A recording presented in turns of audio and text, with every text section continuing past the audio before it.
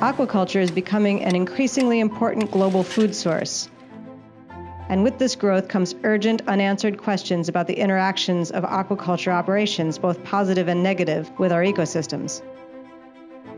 At the Nature Conservancy, we are focusing on addressing many of these important questions by bringing together scientists and industry in Tomales Bay, California, right in San Francisco's backyard, to monitor one particular ecosystem, eelgrass.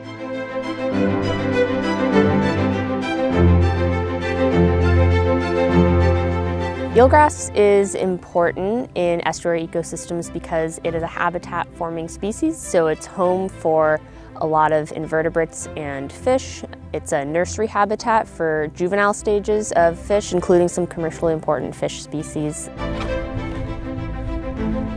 The existing paradigm is that aquaculture activities are harmful to seagrasses. However, our partners at Hog Island Oyster Company have observed that in some instances, the eelgrass that's adjacent to their aquaculture gear will expand into their leases and grow in and around their gear.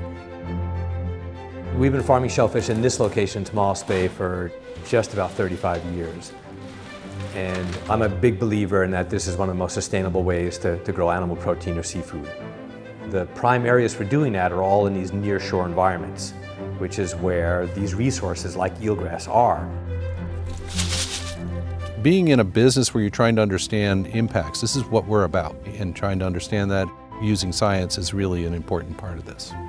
We've seen changes out here, and let's say over the past 30 years, we've seen the growth and the expansion of the eelgrass beds. We'll have buffer areas that all of a sudden the eelgrass has moved in. We have questions that we have that need to be answered over time. What are our impacts? What are the benefits and the negative effects?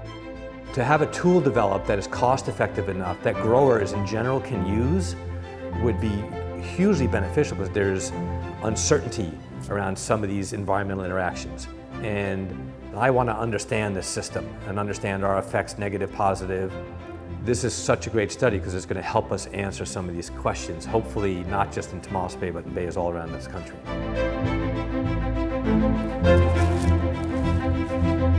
To answer these questions, our team is launching drones directly over Hog Island Oyster Company's shellfish farming operations to monitor the growth of eelgrass over time.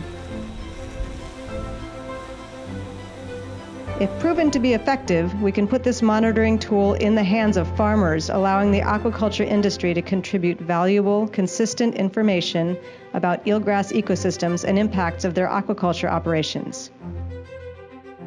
The researchers at UC Santa Cruz are providing the detailed ground-truthed information about where the eelgrass is, and then we can use that to find out what we're seeing on our images. This project, being that we're covering a little bit larger area and having it go on for multiple years, can start to answer some of the questions or the trends that I think that we've seen anecdotally over the years. In talking to the Nature Conservancy, there was a real understanding that was important, and they really leaned in on this to help us develop a study, find academic partners who could look at this issue in that realm, and hopefully develop a tool that'll help answer some questions. The thing is we are the best partners to get this data because we're out there all the time anyhow. And we should know and want to know about what's going on in our fields, if you will. So to me, this is what's really exciting about this project. The need for this type of research to fill gaps in our knowledge about eelgrass aquaculture interactions has never been more urgent. Collaborative projects that unite industry, scientists, and new technologies have the potential to help promote healthy ecosystems and change the way we supply sustainable seafood from aquaculture.